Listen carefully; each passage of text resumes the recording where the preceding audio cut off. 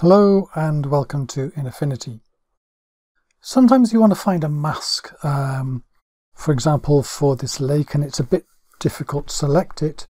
So one of the ways to do it is to look through channels, and all you do is you go along to your channels tab here and you literally click on each of these here. So red's not bad, green, there's absolutely no separation there, blue, no, that's not going to bring out that lake, is it? So you might try going, okay, let's try this. And so that's A, so reset this and we go down to the background red, right click and create grayscale layer. And now the question is, can we separate this out? So for example, you might try looking at the adjustment levels. Problem is here, this use the whole histogram. So if I try to pull in here, I'm trying to separate this out and make everything else disappear. It's not going to work, is it? Good try, but sorry. So where else can I look?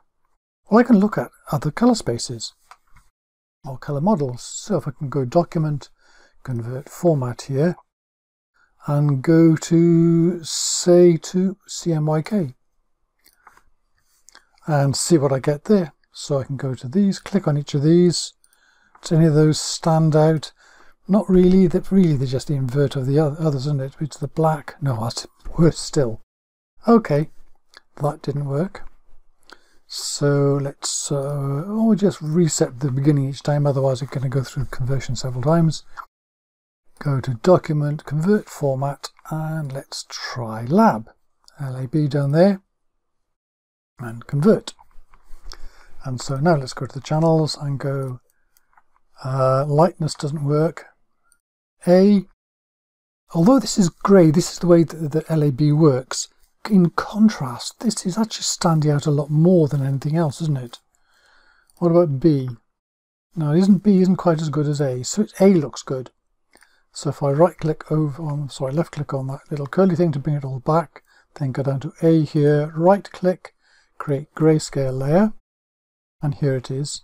And what I can do here, I can steal this layer and take it back to RGB. All I do is Control A to select everything, then Control C to copy. Then I'm just going to go to my history and wind everything back to the beginning, so I've got to here. But now I've Control V paste. Hey look!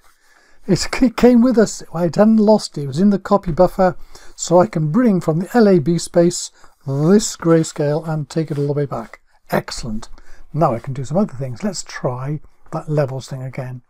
Adjustments, levels, and look here. Look at how narrow this is. So now I can definitely bring this one up here and this one down to here.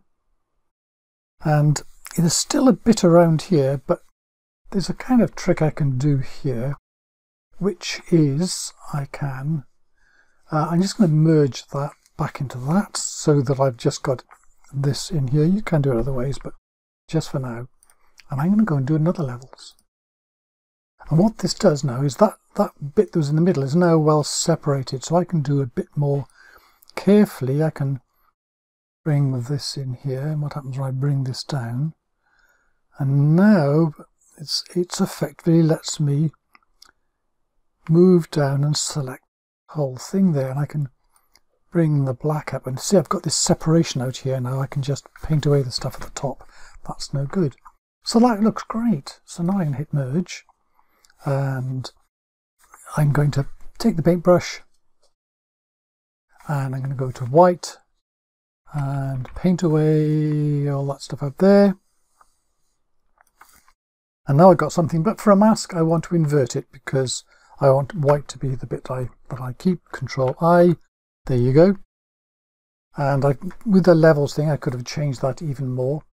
But now I'm going to right click and rasterize to mask. So that's masking off the lake. Now I can do something like go to HSL and I can, no, it's the wrong place, isn't it?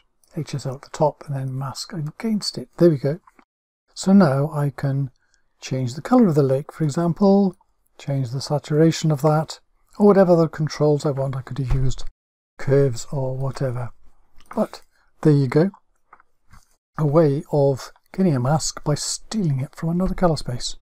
Anyway, thank you very much for watching.